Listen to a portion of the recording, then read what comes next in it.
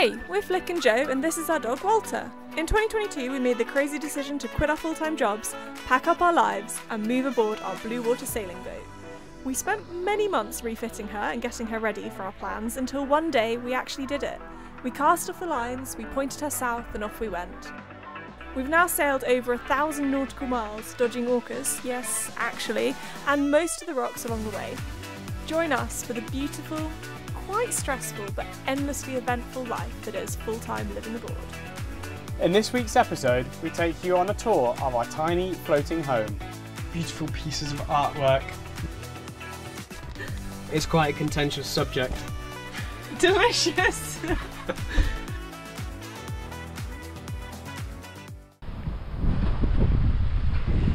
Hello!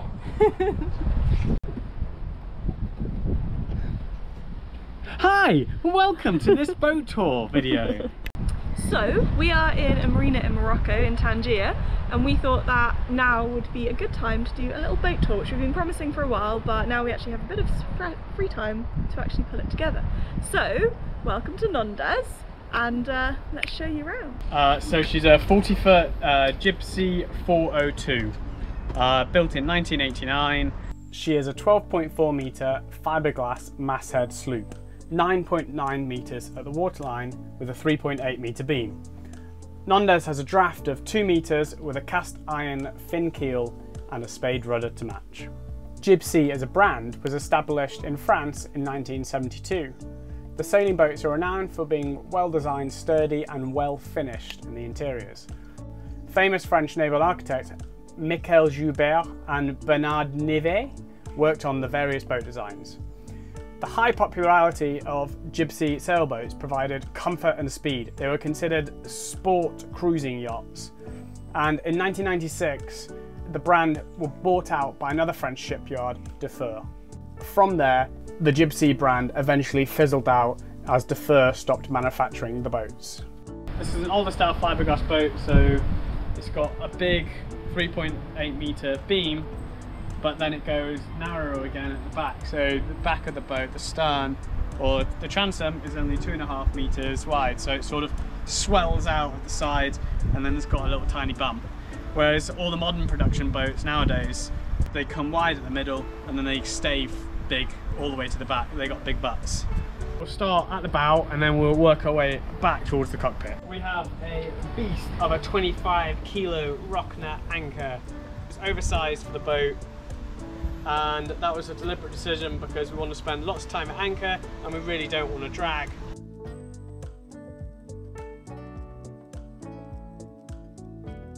And then in here we have 75 meters of 10mm chain, and we have a 1000-watt windlass. This is our mast. It has a couple of winches on the side, which we actually very rarely use because all of the lines run back to the cockpit, so everything we need to do whilst we're sailing you can do from the cockpit and you don't have to come up on deck. So most of the time we end up hauling the sail up from here just because it's easier and quicker. Making our way back to the cockpit now. This is we have a traveller on the main sheet forward of the bimini here, the spray hood, which is really good because it keeps the main sheet out of the cockpit. So whilst you're sailing, you don't have a main sheet in the cockpit that you could potentially get tangled on, or if you jibe, it will slam across the other side. And similarly, the boom ends here, just at the very beginning of the cockpit, which is great because it's very low risk if you ever whacking your head. And neither of us are very tall. Yeah, we're both quite short, so not a risk. This is our cockpit area. At the moment we don't have any. We would have Genoa sheets here for the head sail that go through these pulleys, and then they would come to these big winches and we control the head sail with the winch on either side. And then moving back, we've got our pedestal with our wheel. So the pedestal has got some of our Garmin gadgets in there, which is it tells us our wind angle, wind speed, and it tells us your speed over ground, and you can cycle through other things, and it tells you your depth.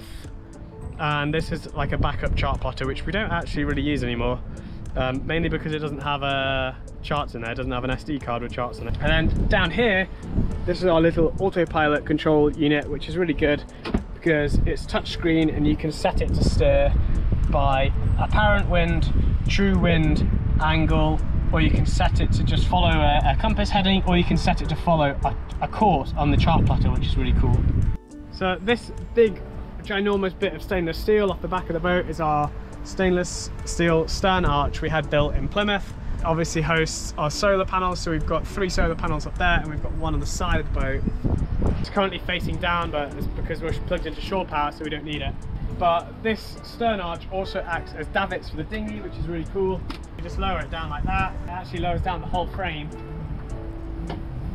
What's cool about this is it clears the back of the boat, so the dinghy doesn't rub or push and pull up on the back of the boat. To pull it up is a bit more hard work. You can push some more, a bit of welly into it, because we don't have a very good set of pulleys.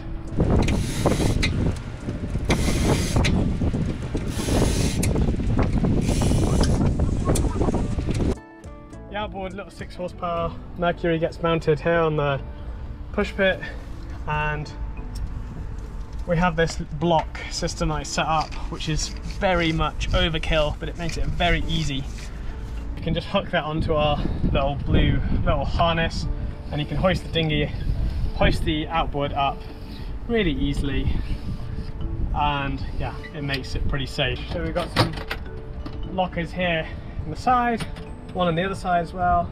A little bit mildewy at the moment, but we've got a generator in there, 2,200 watt generator. We've got some petrol jerry cans, diesel jerry cans. We've got a cockpit table which comes out, and I'll show you that in a second. Quite clever actually, but it's by a company called Lagoon, and there's a bracket here, so this like table leg slides onto the bracket like that. So that's the leg on, and you just put the tabletop on. And all it does is there's a hole here and it slides onto this little spike. So that tightens up. You can move it away like that. And there you go. Here's your cockpit table. And our cockpit table can be this way around. So you can move it, articulate it in whichever way you want. Final bit, the cockpit lockers. We've got another one here. And again, we've got a mirror image on the other side of the boat. But in here is our steering pedestal, quadrant. We've got a bunch of pipes for bilge pipes and exhaust pipes and stuff like that. And normally our autopilot would be installed here, but currently it is here, and it has been taken apart because I'm fixing it over winter. I'm just waiting for some replacement parts. But we got some spare backup chain in here and other bits of spare, some oil and yeah, bits and bobs.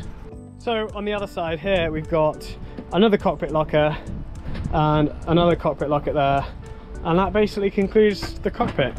We've got this spray head which we had made in Plymouth, which is great. It keeps the wind and the rain off you in bad weather, and all of our lines run back to this cockpit, so we can control our reef lines, the main sheet, the boom vang, the halyard. Yeah, everything comes back to here, so it's really nice. And we've got a couple of smaller winches to help control these lines when we need it. So I think with that being said, we go downstairs. So bright. Yeah. So now we'll have a look down below. Welcome to inside Nendaz. So this is the galley where we do all our cooking and food prep and things like that. So we've got a double top loading fridge. This side is like a proper fridge. This side is more like a cooling fridge or a cool box or something. Like, it keeps it cold, but it's not got a fan in or a cooling element. It just sort of uses the coldness from that side across to it. All of our like regular use cooking bits go behind here, and then I'm not going to open them because well, I'll open this one.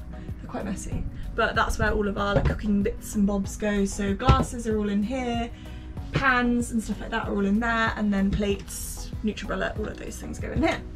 And then, clever stuff, we've got a dual hob induction worktop, which is amazing. We use that to boil water and for everything else basically. We don't have a kettle or anything, but we found that that was quick enough.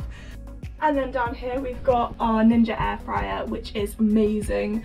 Does the best roast potatoes you'll like ever have.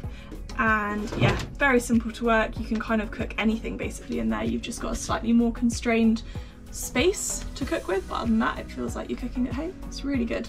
And then when we're at sea, we just use this little bungee to hook it on to make sure that those drawers don't go flying everywhere. So when we bought the boat, this was all dark wood, all of this, which we'll include some photos of, and we had a gas hob and oven there instead of this. It was gimbaled, so we used the old gimbal fittings on the side, and then Joe built this, which you might have seen in a previous video, which is like a little wooden gimbal for us, which holds all of our cooking stuff in. But yeah, it was all quite dark colours, and now we've just brightened it all up by painting it white. Moving starboard of the galley, we've got our nav station. So we've got a whole video on the nav station if you want to find out a bit more about how Joe built it or the electronics behind it. But in summary, these are our switches for controlling basically the whole boat. We've got our alarms for the bilge, for the engine bilge and for the normal bilge, radio, chart plotter, and then this is our little computer that tells us information about the boat. And then in this one we've got loads of books and charts and things all live in there behind a little leather panel which we can pull back, and the same behind here is like all our wires and messy stuff. And then we have our nav table, which underneath all of this is important documents and passports and all of that stuff. It's quite an annoying design. This lifts up, which means you can't have anything on it when you're trying to lift it up, but we work with it, it's fine. The screen, which moves around, so we can sit over there and we can watch TV, or we can be working from here, and the screen moves around exactly how we want it. So I can sit here and work whenever, which is really good. And it locks away. Under here we have Joe's inverter, charger and Vitron and fuses, and basically everything that's important technically in the boat lives in this cupboard. We've got more storage here, more little cupboards. That's like a cleaning cupboard. And then this one is a food cupboard full of snacks, and this one is full of jars and tins. So moving towards the bow, on this side we've got all our batteries live under here, and at the very back behind these cushions is like another storage cupboard. We just use it for like coats, life jackets, stuff like that when we're not using it. We can't really move him. I can have a little peek. A little cubby hole Spare behind bedding, here with lots of bedding, life jackets, things like that. And on the opposite side of the boat we have exactly the same. Yes. On this side as well, in here we've got our water pump and loads of plumbing bits. Under this one is a 200 litre flexible water tank, like a water bladder thing. And then more storage goes in here, which is where Walter's dog food lives. And behind there we've got like a little bookcase and some other storage of tools and things like that. And then here, our newest excitement, which we got for Christmas, is our freezer. This is our saloon table, and this leaf drops down, and we have another leaf, this guy here, which drops in, and then we can make that out into a double bed, or we just use it as like a large sprawling area for while we're watching a movie. And then in the end bit we've got an emergency pump. Yes, I think it's 11,000 litres a minute. It's a really big emergency pump, which is powered by 230 volts. Yep. Which would be a problem if we got loads of water up to the electrics and it flooded all the electrics, but we've got a generator that has a plug on it, so we can just plug it into the generator and run it that way. Okay, so under here we've got the bilge. Very exciting. Lots of cables and things go under there. We try to just keep it empty. We don't really use it for storage, we haven't needed to yet. Moving forward even further, this is the bow! We are now in the V-berth, which is like our guest cabin. We use it for that most of the time because the other one is taken up by the Walter and the Joe's stuff as well. But it's a really nice little room. It's really wide here, sort of roughly a double, maybe a little bit wider than a normal double, can't really tell, at the very, very front. But if you look behind me, behind the spare bedding and some cushions, it goes into a really small point. So People have loads of space here, and then their feet are arguing for space at the bottom. And then we have our lovely little hatch here, so for anyone who is staying in the V-berth, you can pop it open at night and watch the stars, or first thing in the morning you can hop straight out and into the sea, which is pretty nice. Heading into my pride and joy, our beautiful head. It's so cute in here. Lovely little bit of storage for toiletries and things, and then on the whole it's just a nice little bathroom. Feels a bit more homey and less boaty, which is quite nice. Moving back towards the nav table again, we're just going to show you these beautiful pieces of artwork. This is made by a Clementine Swift artist. This is made by our friend Clemmy Swift and her husband Dan Aldous. And yeah, it's a very cool piece of art, and it's when we went travelling. We went to Guatemala and we saw Volcan Acatenango. And this is a print that you got done on a piece of wood, right? Yeah. What's the story behind it? That was our first wedding, like Christmas. We've only had one wedding. So this is our other toilet room. Mainly we just use this as a shower if we're living like off-grid. We don't really use that toilet because we use the one up in the V-berth. So this is sort of mainly a shower room. And we have, yeah, just like you would at home, you have a normal shower there. We get hot water, very hot water. It just doesn't last very long, so you have to have short showers. Also, we have short showers to conserve water as well, because we have about 400 litres of water on the boat, but that does not last long if you have a long shower. So looking back at the back of the boat here, you've got two doors. In one room here, we've got a bedroom, which is where Walter sleeps, and I also store all my tools. And in the other room, that's where we sleep. I'll just show you Walter's room first, and be warned, it's very messy. It's where we just chuck all my tools and other storage bits and bobs.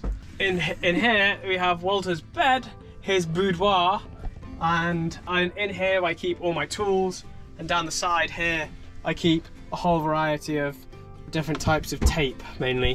For some reason, I seem to have accumulated many rolls of electrical tape and sellotape and gaffer tape and parcel tape, and it's quite a contentious subject.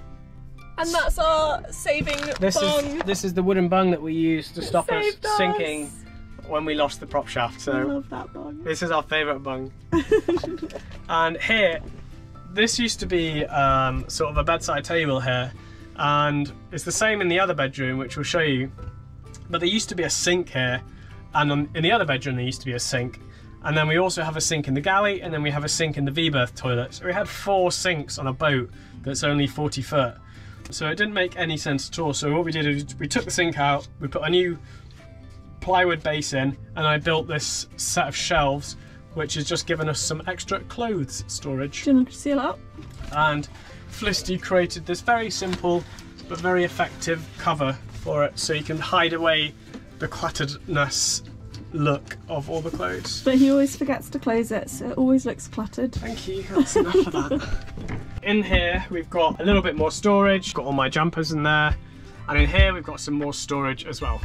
Under the bed here is where we've got the starter battery for the engine, and we've also got a 120 litre water tank. Up above my head here is our EPIRB, and EPIRB is a safety device. So what this does, in the event of an emergency, we take it off and we activate it, and it sends off a signal into space that's picked up by basically a satellite, and with GPS it will tell, because this is registered to the UK, it will tell Falmouth Coast Guard our location, and then Falmouth Coast Guard will coordinate a rescue for wherever we are. It's only to be used in life-threatening scenarios. Moving across to the other side of the boat, this is our bedroom, and come step inside. This has a little bit more space because on the other side of the boat we've got that shower room, and that sort of encroaches into the bedroom space. So there's a bit more space in here, a bit more dressing table space. In here you've got clothes storage, and then down here you've got more clothes storage. This was what used to have a sink here as well on the other side, and so we took that out, and here we haven't built a set of drawers. All we've done is just put a new plywood base in and got some more dressing space. This is our bed, and it's comfy. It's actually pretty big as well. Slide in here, You stick your legs in, and yeah. We set up the iPad here, so it's great. It's actually revolutionary because it means we can just lie in bed and we can just watch Netflix without having to awkwardly like crook your neck. So yeah, loads of space. It's a little bit awkward because especially Flick's sort of stuck in the what is called the coffin, where she's got less headroom, but yeah, it works great. It's really comfy. We've got a mattress topper on here, like a memory foam mattress topper, and yeah, delicious. Delicious. Under our bed is just some storage, and we've got, and a little bit of the space is taken up by the diesel tank too. The diesel tank sort of bridges the two rooms. So in this door here is our engine room. So open that up, and hopefully you'll recognise it from one of the other videos. In here we've got our seawater strainer, primary fuel filter, the prop shaft that we have now recovered and put back in place. This is our Perkins Premier M50. This is a 50 horsepower old style diesel. There's no real electrical input apart from fully start a motor. It's just a cool old engine. Basically, once it starts, it just, as long as you give it clean fuel and clean oil, nothing will stop that thing. This engine in general has amazing access to do anything that we need. So that's the raw water impeller, extremely easy to change, loads of space. At the back there, that is the heat exchanger, so very easy to take this rubber end cap off, and you can take the whole heat exchanger tubing out. And then over on the other side of the engine, in this sort of space down here, we'll show you later, but there's an oil filter. So it's very, very easy to do maintenance on this engine. On the other side, you've got another door, and that is to be accessed from the other bedroom. So under here is the other quarter of the engine, so you can pull out these stairs very easily. They slide out, and then we have access to the front of the engine. So you've got your alternator belt there, which drives the coolant pump and obviously the alternator. We've got oil filter, Bilge pump. This is the other end of the heat exchanger. This is your fuel pump. We've got little hooks on the side here, so the stairs stay in place while we're underway. And a good thing about these stairs is that they're not very steep, so they're actually great for us when it's big seas, but it's also great for Walter because he can get up and down the stairs very easily. He doesn't make it look like he can, but I promise he can. Go on. Good boy. Yeah. Good boy. And that's his favourite place to stand. Yeah, this is his favourite place in the whole boat to stand because... Just look at his bird's eye view. Yeah, he can watch everything that's going on, and he can see every morsel and every crumb of food. Yeah. Is that good? And then he comes down. Yeah! Good boy! So that concludes the boat tour of Walter. That concludes the boat tour of Nendaz. If there's anything else that you guys want to find out about, or you want us to tell you more about, or you think we've missed, then let us know. But hopefully you enjoyed seeing our little home. Oh, what a